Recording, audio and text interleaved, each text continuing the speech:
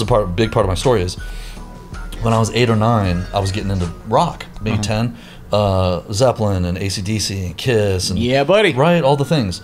1980, 81 at this time, right? And so my sister brought a tape and was like, "Hey, Granddaddy did a seminar with this guy." She put the tape in, and it's a seminar on backwards messages in rock music. Oh, Jesus. On tape, right? And so this guy, you know, straight out of South Kakalaki or wherever, where he was like, "Can you say you believe in Jesus Christ?" And so he's talking about the Beatles and all the things, and he's like, "Listen to this song right here." And he played Black Dog by Led Zeppelin. And he's like, "Hear the beat and the serpent and the sex and all this stuff." And then he played it backwards.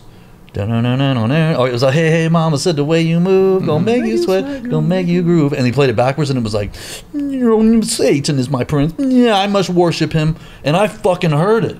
And then he was like, "Here's God of Thunder by Kiss.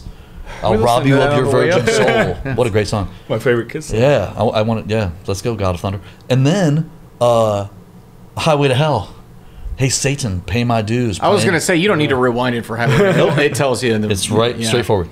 And dude, you guys, that shit gave me night terrors because I loved everything he was playing, and I would wake up in the middle of the night and I would literally see demons gnashing. I was screaming and shit.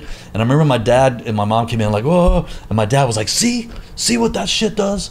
Like not the music, the fucking religious stuff. Right. My dad was like, "See the fear that this puts in," because and again, my dad was not he was not a pinnacle of spirituality, but he was like, "See," and my mom's like, "No, it's the music," right? And so and then my dad did later when I got older. He was not into me putting Kiss posters on my. It was always like my posters on my walls were the problem, right? And so I had to tear them down and all this other stuff.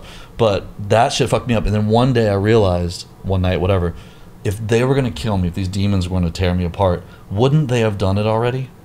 And I never saw him again. They were like, "He's not afraid." I wasn't afraid. It's kind of one of the earliest lessons, probably, of power of mind. Potentially. And then I was on a high. Yeah, it's on a lot of Zeppelin tracks. I've heard a lot of like weird messages, and the majority of it was Zeppelin. There's one on Stairway to Heaven too. I don't remember what part Robert it was. Plant sing something backwards? Yeah. I mean, it's Robert Plant. I like that, like, Motley Crue purposely injected shit in there just to piss people off. You're like, "Oh, my soul's on fire." And it was backwards. Yeah, it's like, oh, they're just wanting to piss people off. Well done, well played.